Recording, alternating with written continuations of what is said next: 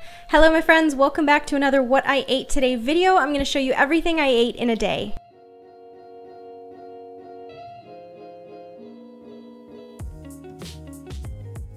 Starting for my first meal of the day, my breakfast. So I had 17 small baby Thai bananas frozen with some frozen strawberries and some frozen mango chunks. I started off by adding half of the frozen baby Thai bananas along with the frozen mango chunks into my Vitamix blender, and I blended that up smooth.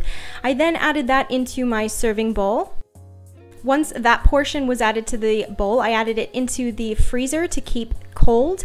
Then for the next portion, I added in the other half of the frozen baby Thai bananas along with the frozen strawberries, and then I blended that up smooth. I took my serving bowl with the frozen mango and ice cream out of the freezer.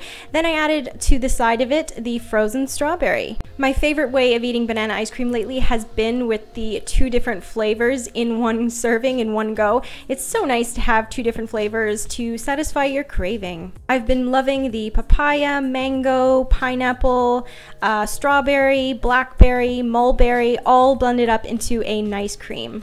Okay, so once I smoothed out my banana ice cream bowl, I added over my toppings. So I have some frozen strawberries and then some frozen mango chunks. I just took from the beginning bits that I showed you in the beginning clip, and I just kept a couple bits aside to be able to top my ice cream bowl with.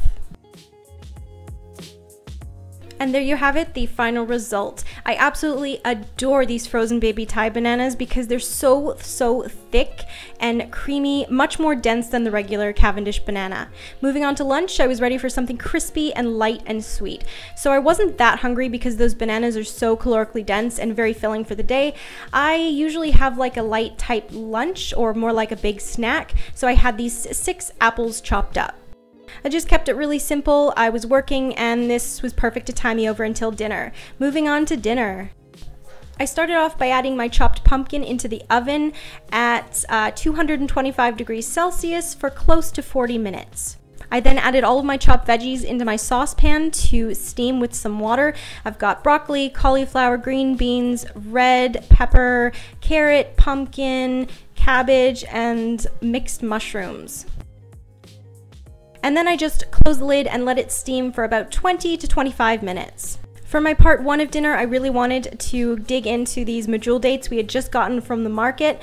So I basically just dug right in there, picked out the ones that I wanted, pulled out the pits, and added it into my tiny little coconut bowl. Medjool dates are probably one of my favorite type of dates. I like how big they are, I like the flavor, the texture. These ones weren't as juicy as the ones we normally get in the West, but nevertheless still amazing. Once my veggies were fully cooked, I add them on top of my green leaf lettuce and my cilantro into my salad bowl, and I give it a really good stir to make sure everything's incorporated well into that salad bowl. Finally, once the pumpkin was cooked to my liking, I added that on top as well, and just like the veggies, I give it a really good stir to make sure everything is incorporated well. Baked pumpkin, steamed veggie, raw salad mix has been definitely my go-to. I absolutely love this. So here's the final result, my medjool dates to start, and then my big veggie amazing salad.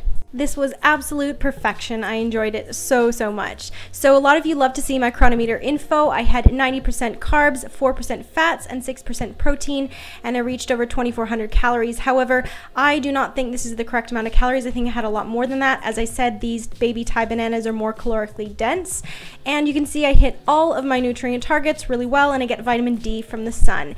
If you guys find these videos helpful and inspiring, give it a thumbs up and subscribe for more.